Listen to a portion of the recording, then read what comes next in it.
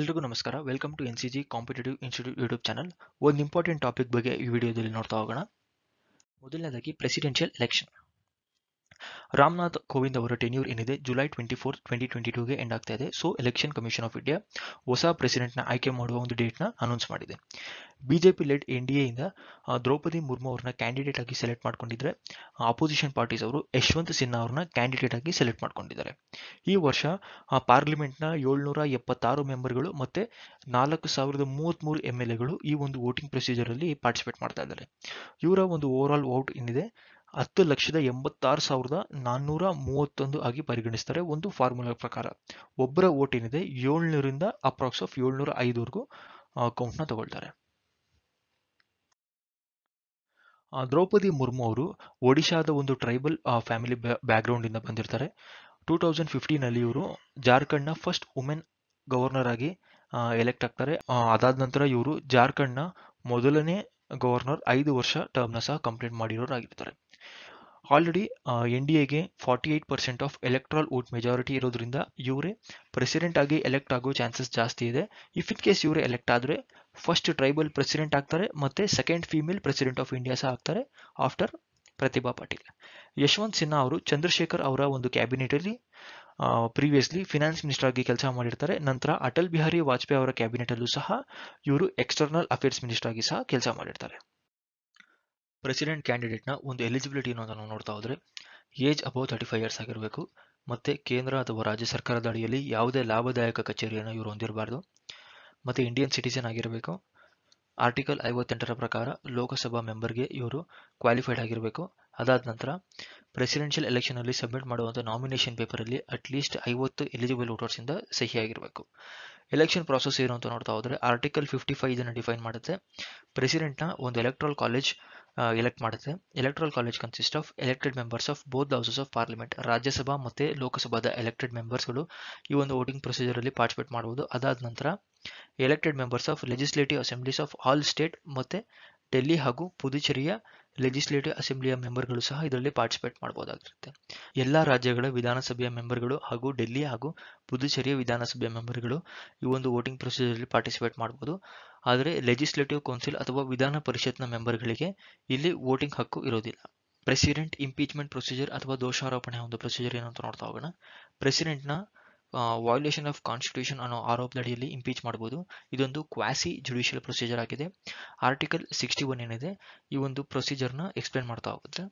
Impeachment ಚಾರ್ಜಸ್ನ Lok Sabha ಅಥವಾ ರಾಜ್ಯಸಭೆಯಲ್ಲಿ initiate ಮಾಡಬಹುದಾಗಿರುತ್ತೆ. ಯಾರೆಲ್ಲ ಈ ಒಂದು ಪ್ರೊಸೀಜರ್ ಅಲ್ಲಿ ಪಾರ್ಟಿಸಿಪೇಟ್ ಮಾಡಬಹುದು ಅಂದ್ರೆ ಎಲೆಕ್ಟೆಡ್ ಮತ್ತೆ ನಾಮಿನೇಟೆಡ್ ಮೆಂಬರ್ಸ್ ಆಫ್ ಪಾರ್ಲಿಮೆಂಟ್. ರಾಜ್ಯಗಳ ವಿಧಾನಸಭಾ ಮೆಂಬರ್ಗಳು ಈ ಒಂದು ಪ್ರೊಸೀಜರ್ ಅಲ್ಲಿ ಪಾರ್ಟಿಸಿಪೇಟ್ ಮಾಡೋ ಹಾಗಿಲ್ಲ. ಆದರೆ ಅವರು ವೋಟಿಂಗ್ ಹಕ್ಕು ಅವ್ರಿಗಿರುತ್ತೆ. ಬಟ್ ಇಂಪೀಚ್ಮೆಂಟ್ ಪ್ರೊಸೀಜರ್ ಅಲ್ಲಿ ಅವ್ರು ಪಾರ್ಟಿಸಿಪೇಟ್ ಮಾಡೋ ಆಗಿರೋದಿಲ್ಲ. ರೆಸಲ್ಯೂಷನ್ ಏನಿದೆ ಆ ಒಂದು ರೆಸಲ್ಯೂಷನ್ ನ at least 1/4 of total member sign ಮಾಡಬೇಕು. ಅದಾದ ನಂತರ ಪ್ರೆಸಿಡೆಂಟ್ಗೆ 14 days of prior notice ಕೊಡಬೇಕಾಗಿರುತ್ತೆ.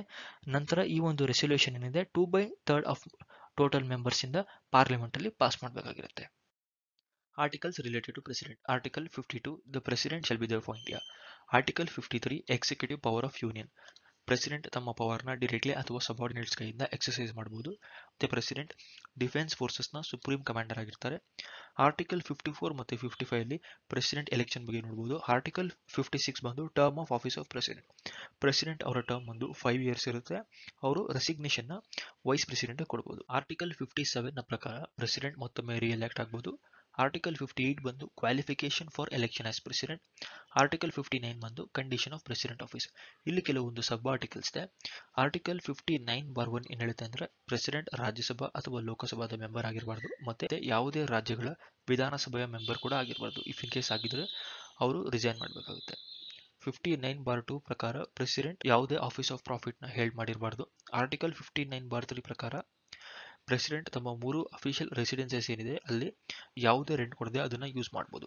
3 official ರೆಸಿಡೆನ್ಸಸ್ ಬಂದು ರಾಷ್ಟ್ರಪತಿ ಭವನ್ ಇನ್ ಡೆಲ್ಲಿ, ರಾಷ್ಟ್ರಪತಿ ನಿಲಯ ಇನ್ ಹೈದರಾಬಾದ್ ಮತ್ತೆ ರಾಷ್ಟ್ರಪತಿ ನಿವಾಸ ಇನ್ ಶಿಮ್ಲಾ.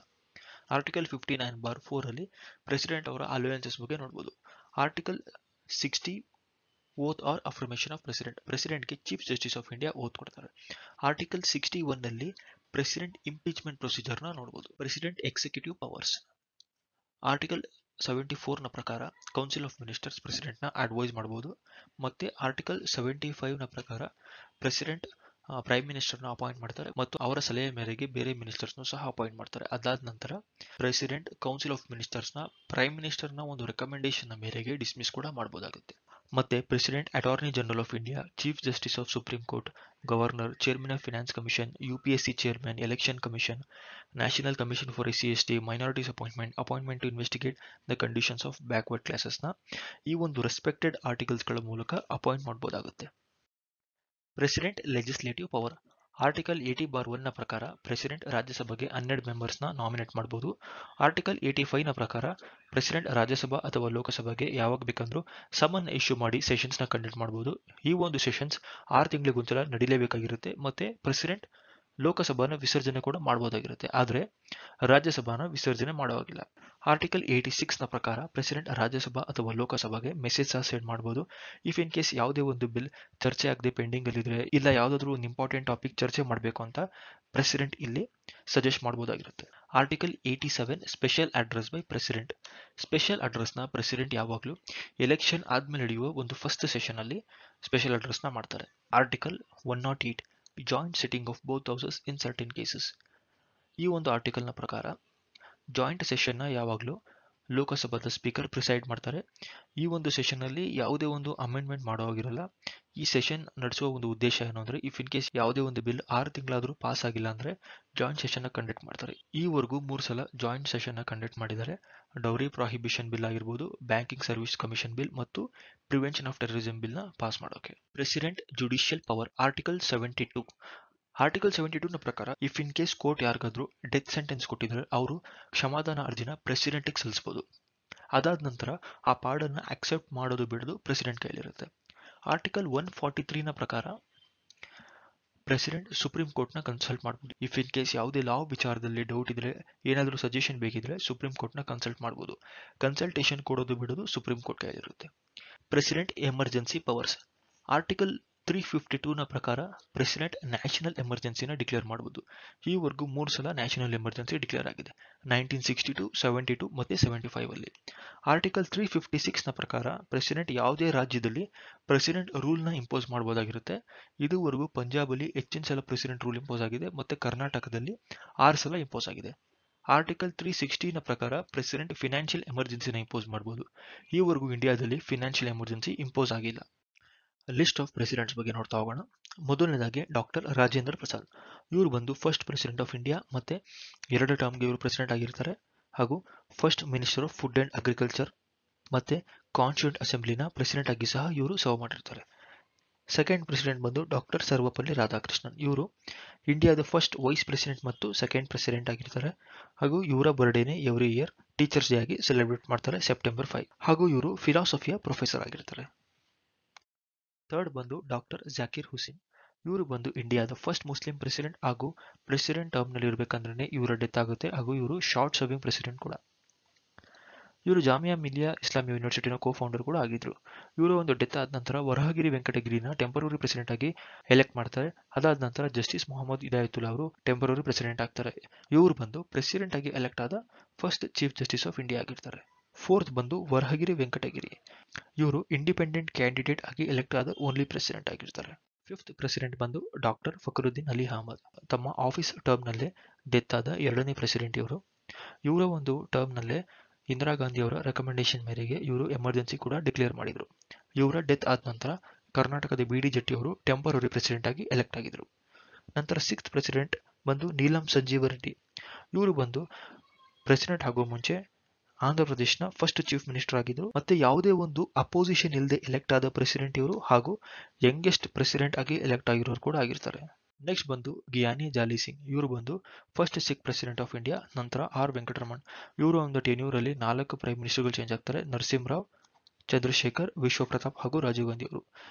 ಇವರು ಇಂಡಿಯಾದ ಫಸ್ಟ್ ಮಿಸೈಲ್ ಪ್ರೋಗ್ರಾಮ್ ಆದ integrated guided missile development ಪ್ರೋಗ್ರಾಮ್ನ initiate ಮಾಡ್ತಾರೆ. ಆ ಒಂದು ಪ್ರೋಗ್ರಾಮ್ಗೆ APJ ಅಬ್ದುಲ್ ಕಲಾಂ ಅವರನ್ನ ಹೆಡ್ ಆಗಿ ಅಪಾಯಿಂಟ್ ಮಾಡ್ತಾರೆ. ಮತ್ತೆ ಇವರಿಗೆ ತಾಮ್ರಪತ್ರ ಅವಾರ್ಡ್ ಕೂಡ ಸಿಕ್ಕಿದೆ. ನೆಕ್ಸ್ಟ್ ಬಂದು ಡಾಕ್ಟರ್ ಶಂಕರ್ ದಯಾಳ್ ಶರ್ಮಾ. ಇವರು ಪ್ರೆಸಿಡೆಂಟ್ ಆಗೋ ಮುಂಚೆ ಮಧ್ಯಪ್ರದೇಶನ ಚೀಫ್ ಮಿನಿಸ್ಟರ್ ಆಗಿದ್ರು. ಅದಾದ ನಂತರ KR ನಾರಾಯಣ್, ಇವರು ದಲಿತ್ ಕಮ್ಯುನಿಟಿಯಿಂದ ಎಲೆಕ್ಟ್ ಆದ ಫಸ್ಟ್ ಪ್ರೆಸಿಡೆಂಟ್ ಆಫ್ ಇಂಡಿಯಾ. ಅದಾದ ನಂತರ APJ ಅಬ್ದುಲ್ ಕಲಾಂ, ಇವರು ಪ್ರೆಸಿಡೆಂಟ್ ಆಗಿ ಎಲೆಕ್ಟ್ ಆದ ಫಸ್ಟ್ ಸೈಂಟಿಸ್ಟ್ ಆಗಿರ್ತಾರೆ. ಮತ್ತೆ ಅಗ್ನಿ ಹಾಗೂ ಪೃಥ್ವಿ ಮಿಸೈಲ್ಸ್ನ ಡೆವಲಪ್ಮೆಂಟ್ ಅಲ್ಲಿ ಮೇಜರ್ ರೋಲ್ನ ವಹಿಸಿರ್ತಾರೆ. ಇವರ ಇಂಪಾರ್ಟೆಂಟ್ ಬುಕ್ಸ್ ಬಂದು wings of fire, inspiring thoughts, ignited minds ಮತ್ತು ಟರ್ನಿಂಗ್ ಪಾಯಿಂಟ್ಸ್ ಎಕ್ಸೆಟ್ರಾ. ನೆಕ್ಸ್ಟ್ ಬಂದು ಪ್ರತಿಭಾ ಸಿಂಗ್ ಪಾಟೀಲ್, ಇವರು ಬಂದು first women president of India. President ಆಗೋ ಮುಂಚೆ ಇವರು ರಾಜಸ್ಥಾನ್ನ ಗವರ್ನರ್ ಆಗಿದ್ದು ಹಾಗೂ ಪ್ರೆಸಿಡೆಂಟ್ ಆಗಿ ಎಲೆಕ್ಟ್ ಆದ first deputy chairman of Rajya Sabha. ನಂತರ ಪ್ರಣಬ್ ಮುಖರ್ಜಿ, ಇವರು 4 ಪೋರ್ಟ್ಫೋಲಿಯೋನ ಹ್ಯಾಂಡಲ್ ಮಾಡಿರ್ತಾರೆ: ಡಿಫೆನ್ಸ್, ಕಾಮರ್ಸ್, ಫಾರಿನ್ ಹಾಗೂ ಫಿನಾನ್ಸ್. ನಂತರ ರಾಮನಾಥ್ ಕೋವಿಂದ್ ಅವರು, ಇವರು ಪ್ರೆಸಿಡೆಂಟ್ ಆಗೋ ಮುಂಚೆ ಬಿಹಾರ್ನ ಗವರ್ನರ್ ಆಗಿದ್ರು. ಇನ್ಸ್ಟಿಟ್ಯೂಟ್ ಜಾಯ್ನ್ ಆಗಬೇಕು ಅಂದರೆ ಅದರ ಕಾಂಟ್ಯಾಕ್ಟ್ ಡೀಟೇಲ್ಸ್ ಹಾಗೂ ಟೆಸ್ಟ್ ಸೀರೀಸ್ ಕಂಡಕ್ಟ್ ಮಾಡ್ತಿದ್ದಾರೆ. ಅದರ ರಿಲೇಟೆಡ್ ಡೀಟೇಲ್ಸ್ ಎಲ್ಲಾನು ಡಿಸ್ಕ್ರಿಪ್ಷನ್ ಬಾಕ್ಸ್ ಇದೆ, ಚೆಕ್ ಮಾಡಿ. Thank you.